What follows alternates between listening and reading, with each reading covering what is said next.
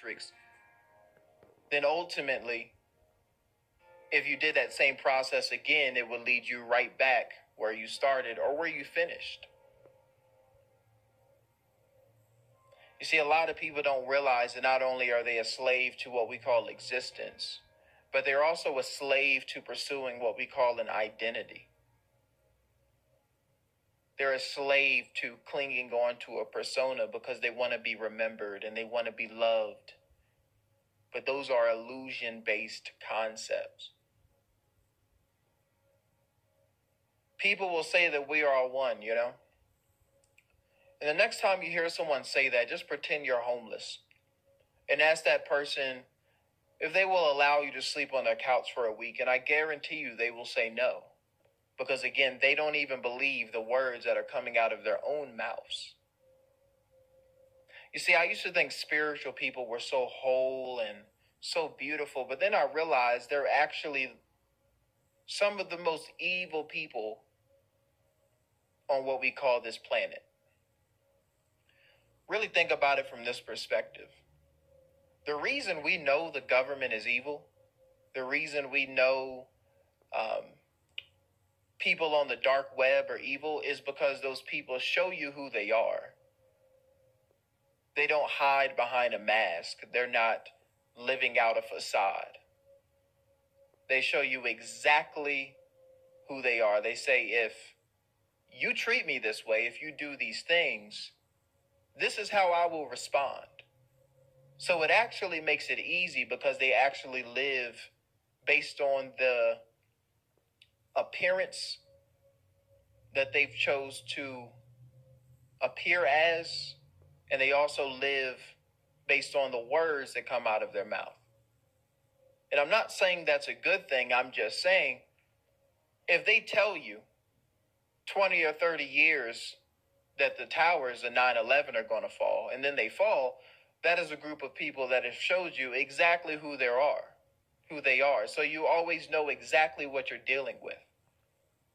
If they put the truth in movies, if they tell you themselves that they're working on population control, then you always know what you're dealing with because their actions match the words that are coming out of their mouths.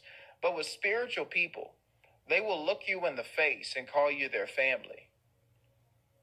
They'll call you a king. They'll call you a queen. They say that we are all one. But then the minute you need them, they're nowhere to be found.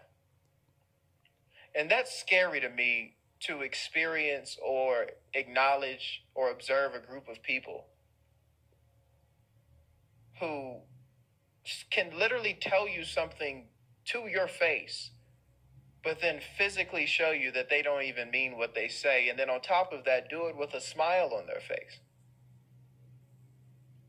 See, I don't think people understand how trashy this all is.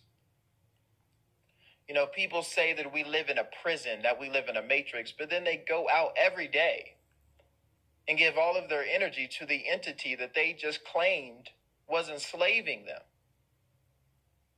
So they're on YouTube saying all of this hot shit, but they don't realize that they're literally fueling the fire they wish to extinguish. People will say that we are the universe experiencing itself, but then claim the things that oppose them are evil, never realizing that along with creating them, the universe created the people that oppose them.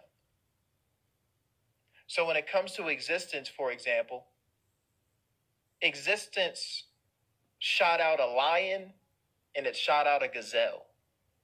The lion was created to be a predator. It was created to be a king.